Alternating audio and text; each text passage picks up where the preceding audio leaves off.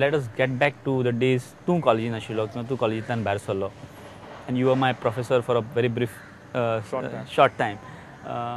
तेन्ना तुमी synchronicity म्हणून कितें करताले एक ग्रूप आशिल्लो which was sort of art promote करपाचो तुमच्या भितरूच जावं तो पूण sort of लोकां मुखार आर्ट व्हरपाचो एक प्रयत्न आशिल्लो ताज्या भायर आर्ट फोरम म्हणटा तें कितें केलें which was sort of a revolutionary movement गोंयांत तरी सुशेगाद गोंयांत जाल्यार ताजे बद्दल म्हाका थोडें सांग कारण that was a significant movement. Art Forum was formed largely with lots of artists then. The main problem, the main impetus where the Art Forum was formed was because of the Color Academy. It was in terms of their functioning, in terms of a lot of issues which were not right. So then many of us artists who were there in Goa got together and formed it as a forum where all the visual artists who had passed out from art college, we had formed it in '91. So by then the art college was formed in '75, I think, from 80. So they were, for the last 20 years, there were students who had passed out, who are seniors, juniors, whatever. So that was one of the major impetus. And then you don't have art the way how it is seen today. That there was no much exposure of what we have today in terms of galleries, and also in terms of things were lacking with the government in terms of how they were promoting space to expose yourself as well. Yeah. So that was one of the larger reasons of why it was formed. And also in terms of the growth for it to take art from Goa out, so it was seen also in larger context. It's no more existing, or is it disbanded in, I think everything has a life, a shelf life, I suppose. That had a very short so shelf life. It had a long shelf life. The last show which we had together, because we were as a collective from '91 to '99, till '99. '99 was the last show which we had. Almost a decade. Yes, it was almost a decade. When we thought that we were going to scale newer heights, I think what goes up has to come down. Come down, yeah. Theodore Mesquita, ताका आमी TED म्हणटात मोगान. So, one is just one among the two artists who have got the prestigious Harmony Award for Emerging Artists. 2000 ताका हें मेळिल्लें आसा, ताजे बद्दल उलोवया. Tell me about that.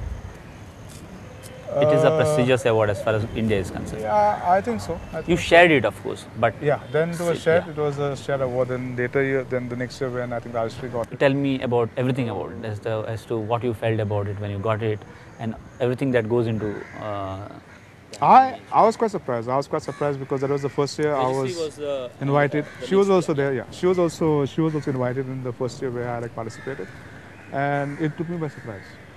Yes, I felt honored in a way, and as also being the first Goan who was given this award, and also for the type of work which I do, because my work is supposed to be very much controversial. Because one thing what I very clearly remember was winning that award, and I think in the full history of the In Harmony show, everyone who wins that award, the work is bought there and then, and my work was not sold, I think, till the last day. And in the end, it was bought by one of my collectors. It was bought by Neville Tully. Because it was a naked male. It was a naked torso of a naked male, showing his circumcised penis. But these are just some symbologies, because there are so many things which one can see in a painting. But it's how, ways of seeing, of how one's eyes are trained to see in art. The strange part was that if you have been for the Harmony show, it's almost like in a Mela, where you have got thousands of people. And where my work was there, these three works of mine, there was a gap. Okay. There was this big gap because everyone wanted to see, but everyone was like, was being a voyeur, because everyone went in front, but no one went up. But I think largely there were lots of women who went up. This, I guess, is the Indian mindset too, in the way how we view things. म्हाका दिसता तुज्या उपरांत Rajshree थक्कराक award जाल्यार हो award मेळटकच तूं खंय तरी रेगुलरली असो एक्झिबीट जायना आशिल्लो किंवा तुजो ओन वन मॅन शो अशें तुवें करूं ना. No. Largely one thing was that I was involved a lot from '91 in doing all the activities of the Art Forum, where it took a lot of my time. And secondly is that I do work which is very much, detailed, so it takes me a long time. And I'm also very much ambitious. I always want to paint in series, do diptychs, triptychs. And the other part is that I could never assemble a larger collection or a bigger body of work because the work sold in whatever manner. न्ही आनी एक तुवें मदीं एक experiment केल्लो which you had shown eight फुंदुसां ओरियंत gallery तातूंत तुवें computerized digital मॅनिपुलेशन्स आनी डिजिटल प्रिंट्स काडिल्ले. टेल मी अबाउट दॅट, कारण तेन्ना तितले फामाद नाशिल्ले. I was, I think, one of the pioneers of digital art in India. long before Baiju and all got into it. Because I started actually experimenting in '94. And the first books which I did, they were like manipulation. Now slightly मध्ये तू काय करता? I felt there was something like you were talking about some sociological or political stuff where you had some throne, you had some bomb, something like that. Yeah, those works were done because these were the works which were not manipulated. They were done totally on the PC. Because by then, by the time I learned, because I had to learn everything by myself, from building up the hardware to getting to know the right softwares, there were many works which were done on the PC totally. They were not scanned. Or they were drawn on a vacuum pad, which is some digitizer. So they were done from scratch. So yeah. So then I used Photoshop as a palette, like how you use as a palette to paint in terms of from conventional painting where you use tubes. So I use Photoshop and I use this like a vacuum pad to draw straight up on the screen. Okay. So they were not. 80% of the work, no, 80% of the work was not. Some of them were. Some of them were like photographs because I also have this interest in photography, which I thought I would document the churches of old Goa, but then I realized that I'm so small compared to the skill and the size and the time it would need. And unlike today when you have got digital photography where you don't have to bother about film, there we had to think 10 times when you had 36 frames. You thought 1,000 times for each shot which you were going to click. So anyway, so then we all grow in terms of our interest. That's so much for the work which I did digital work till around 2002, 2003. But now I want to experiment to do it in a much more larger space. After that, Digital work, yeah, no, that's the only solo show which I have. I have not had a solo show of my paintings for a very long time. Largely because I paint slowly. Two is in terms that I am involved in lots of activities, and third is that I've got lots of ideas. My mind works too hard and my hands can't keep pace. Okay. Anik, don't you feel like visiting that medium again? I do. I mean, because the other thing also, then people didn't understand it, because people didn't understand, I mean, what is the digital art, because they thought it was something very simple where you went and press a key and you say mouse and you press enter and the PC was going to paint a mouse for you. It was much more difficult, and I also got frustrated because there was no tactile quality. For someone who's a painter, who's a conventional painter, who's used to the smell of paint and the feel, the feel of the pen on the canvas or the paper, which was not there. So that was very much frustrating. And then also, in the end, when you're working on the PC, you got to take digital proofs. You got to calibrate. So it's a long process in terms of finally getting your print. I mean, now of course, now things are much more simpler than what it was then, because then it was much more to the Stone Age, to where we are with it. Which I think I have to get back, which I have not done for a long time. But now I think if I would do, I would be much more like ambitious to do works which are much more larger and much more bigger. But everything is a cycle and a circle in the end, because for me, finally, I'm primarily a drawer, and that's what interests me the most. So I think I've got much more interest now to get back to drawing, to get back to painting again, because that was a part of my an experimentation, and I'm quite well versed and well founded with it, so I know it quite well. So I think I had to move on back to the basics, because finally it's all a cycle of whatever we do in art, from the art of not making. Like if you look in one of our seminar papers where you got where today artists are just people with ideas. Yeah. We have got this huge workshop. We have got all this these factory crews who come and do work for you. So I want to revisit in terms of the older artists of getting to be very functional by myself, where I paint, where I know, where I'm the master creator by myself. And एक गोष्ट म्हणल्यार I look at you as a cerebral artist, the person who is well read, person who is intelligent. तुका आताचो trend जो आसा तो conceptual आसा खुबसो, which is comparatively more closer to your way of thinking. I'm not speaking about that. I'm speaking about the installation of the new age media. Can you tell me about that? So what do you think about it? I don't think nothing. No, I don't think nothing much about it, because I don't think nothing much about installation. I look at it very good as being an experiment, and I feel anyone can do an installation. You don't need to have a label of being an artist to do one. These are not things, and these are things which have been done in the West a long time back. I mean, just being in terms of being copycats of the last 30 years, and just this full cycle about the hype of it.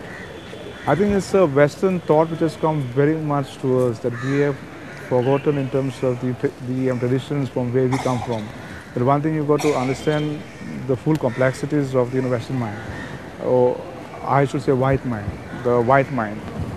I'm not trying to be racist, but the white man always wants to be very much superior, because for the time I lived in Europe, artists were very interested in terms of their contribution as being the first, as no one has done this. I'm the first one to do this, because I had gone to someone's studio and I found it very much absurd, because he was using a car painter to highly polished plates in black, and they were polished to such a degree where you could see your face in them. And he said no one had done it in the world before. So that was his contribution. And I don't look at it as being something very serious. It's just in terms of the full height. And it's like a book and a painting. A book is something which has a life of its own. It will travel from your father to you, to your son, or to your friends. You can carry it. It's portable. It doesn't need to be plugged in. Even though you have got Kindle, you have got e-books, you need to have like power source. But a book has a life of its own, and a book can be read by each person. Each person can interpret the book by his or her own self. The same thing with the painting. The same thing with the painting also. A painting has a life of its own. As much as I would speak about my work, that's the most easiest thing to do. That what's the role of a painting is for the painting to speak in empty darkness to a person. Because for me, I always believe that the work of art is a half-truth. That half-truth is of what the artist has put up forward, and the next half-truth is of the viewer. And when they both collate. And the great thing about the painting is that you can have 20 people, 50 people, as much space that one can see the work, and each one has got their own interpretations. So you have got one work which has got a much more larger life. So by the time you walk out of the room or you're dead and gone, your work still breathes. And the work could breathe for me, because the work which I did 20 years ago may not have the same meaning but it has for me today. Because as my mind also evolves. It depends on the social structure as well. Absolutely. Social situations. आता तुझ्या personal हाजे कडेन वचून back to तुमचे वायसा वर्सा या आता मुखार कितें तुमच्या When we had this artist retreat, it was just meant to be actually a camp, or what is known in the larger world order as being sort of an artist camp. And then we thought next year we'll have another artist camp and another artist camp. And the plan was that from the start, that when we had these camps, that we would build this collection, which would go to found like in a museum. And then this thing came across of all these homes which we own, which are not used, and not to be in that space of going gone, which I'm totally against also selling homes. This is another story altogether. That we decided that why not we open up these houses, this full, Goan homes, what we have. Let us be like stable, and get art in from the inside outside, and that's what actually vice versa is about. And now we have decided. Now we have become a little bit like ambitious after we have formally launched our residencies, which one can go and see on our website. It's open for artists across the world. That is viceversa.in. Viceversa.co.in, where we have got the 5 houses which we have put up right across, where we can take 20 artists a month. But because of logistics, we just stick to taking 5 artists, because we want to treat them well. And the way how the full thing is being planned is that how I would want people to treat me as an artist. The same way I would want to treat them, with due respect. And also in terms of contribution, because everything is in terms of what we can contribute and what they can contribute into a much more larger space where we can grow. And we have got lots of other things now, as we have formally said from the time we launched Vice Versa 2 on 28th of last month.